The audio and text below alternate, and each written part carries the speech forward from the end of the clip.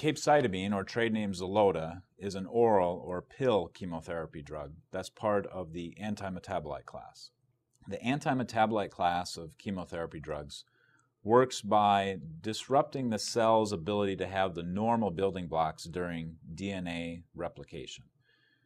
DNA replication is needed for cell division, and when the cell is not able to complete that process, it often dies. Capecitabine's common side effects include fatigue and diarrhea, and also a specific type of skin rash that happens on the hands and feet. It's called hand-foot skin reaction, or there's other different names your doctor might use.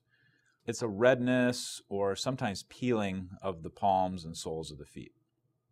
It can also lead to nausea and sometimes low blood counts. Hair loss is not a common side effect of capecitabine. Probably the most common reason for a doctor to stop capecitabine from a side effect standpoint is diarrhea, although the hand-foot skin reaction is also a common reason to stop the drug.